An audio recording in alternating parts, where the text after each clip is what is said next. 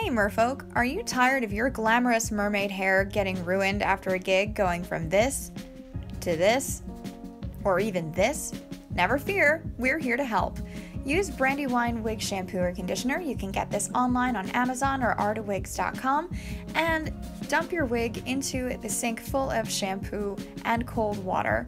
Massage the hair, making sure to get all those nice bubbles in through the cap and through all of the curls too.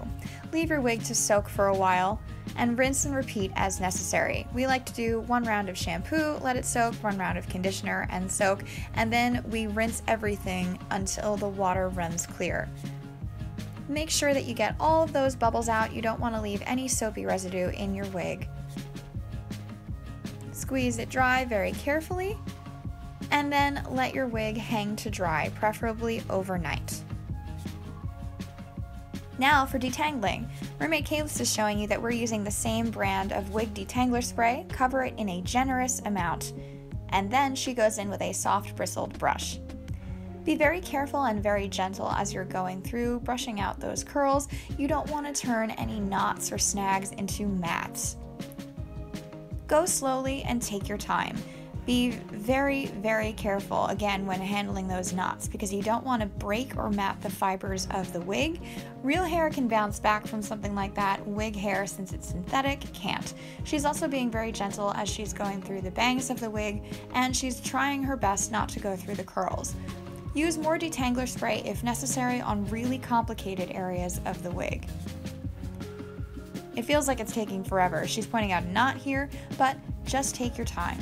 Once it's detangled, use a household steamer to help relax the fibers of the hair. Hold it away from your face just so you don't get burned with a nice big ring of steam. And gently pass the steamer through the hair. Again, this will relax the fibers and make it a lot easier to comb through any knots or tangles that your brush couldn't have gotten through before. Go through the hair again with that soft bristled brush. Take your time. It should be a lot easier to go through and find those areas that are a little bit more complicated to brush out. Brushing a wig does take a long time, but it's worth it in the end, especially if you're reusing a wig over and over for swim gigs.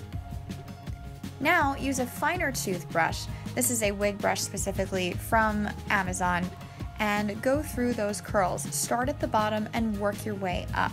Again, if you hit a tangle or a snag, work through it with your fingers, hit it with some more detangle spray, and make sure that you get everything smooth before continuing.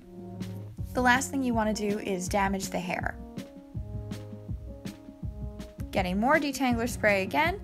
She's making sure to get the underside of the wig hair too. If you need to, clip sections of the hair up and away as you get the under layers. These places closest to your neck or your costume are often really, really tangled. So now we're switching to Mist's wig. She's just going to walk you through the same process here. Again, using that soft bristled brush and combing through all of the knots and tangles. Swim wigs are hard to take care of sometimes, but it'll be worth it, especially if you have a repeat gig. Now, on to curling. Now Mermaid Caylis is showing you that she's using foam rollers to style Mist's wig. Steam the hair and get it damp and nice and warm. Comb through it with that fine-tooth wig brush, and then roll your curl onto the foam roller and very carefully secure it with the bar that comes with the curler. Hard work, right? Go through the rest of the wig.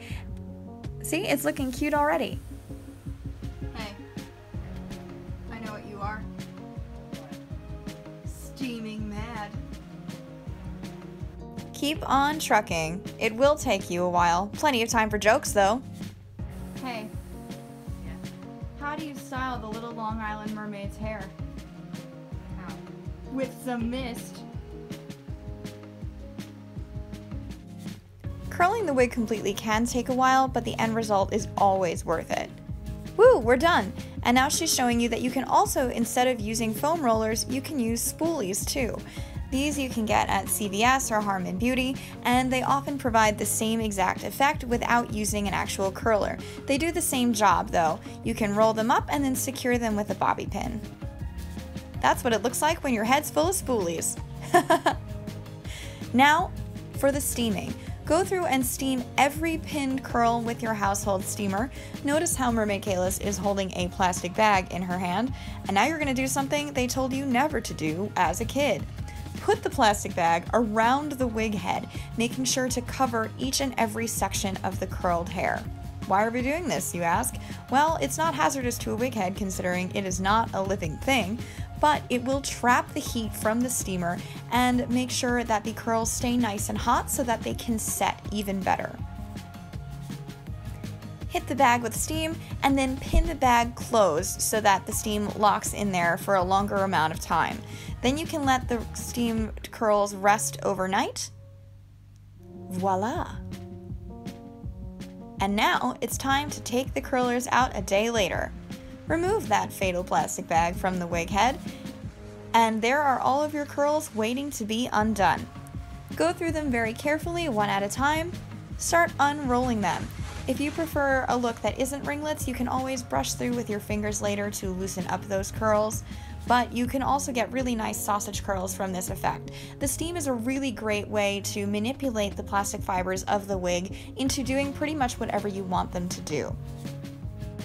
And soon enough, you'll have a beautiful new set of curly, bouncy, luscious mermaid hair that will take you to your gig looking absolutely mermazing. And here's Mermaid Caylis with her softer, beachier waves that you can get from the spoolie. You'll look fantastic! Until you start swimming, and swimming, and swimming in your aquarium gig and have to do it all over again. No one ever said mermaiding was easy. Well, we hope this helped you out. Thanks again for tuning in to our tutorial, and we hope we'll see you in the next one. Keep swimming!